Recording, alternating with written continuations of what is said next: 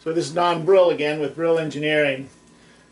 As you may know, we have pinch roller rice hullers, but then we were saying, well, what happens if someone only grows a cup of rice, maybe 2 cups, pound, and they want to see how to get the husk off, because it's always one of those issues. You grow it, then you can't get it off.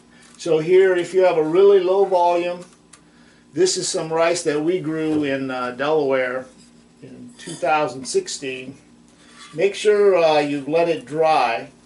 This just sits in our house. So you just put some on there. This is plywood.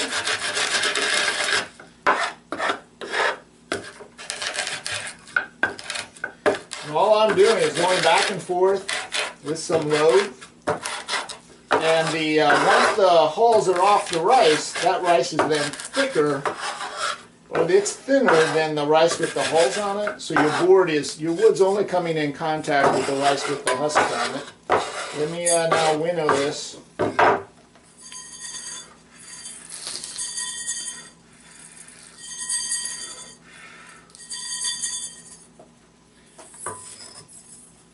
So right now I'm probably already up around 90%, just like that.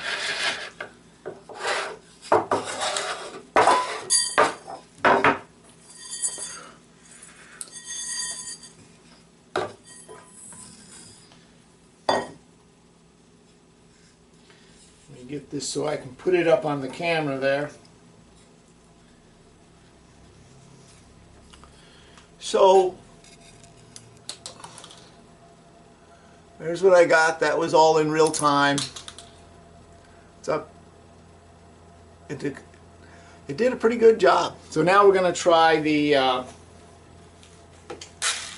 long grain rice that we grew 2 years ago, maybe even 3 years ago now. It's just been sitting down in our basement.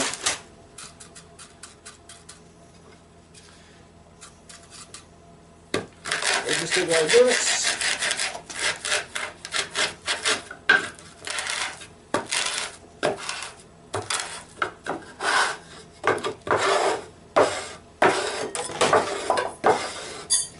I'm going to blow on this, get rid of these husks.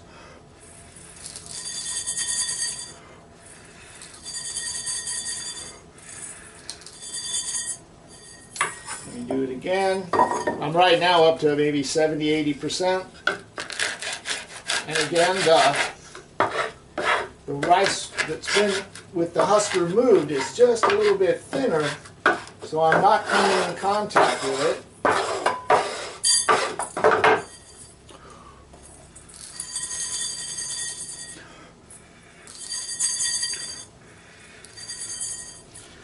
Alright, I just winnowed it, or rather I just blew on it. And wow, I'm almost at 100%. There's only one grain there that didn't get hulled. Let me see if I can hold it there for you could see. So just like that.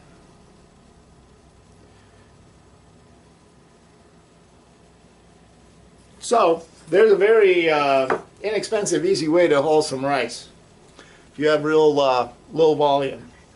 Good luck.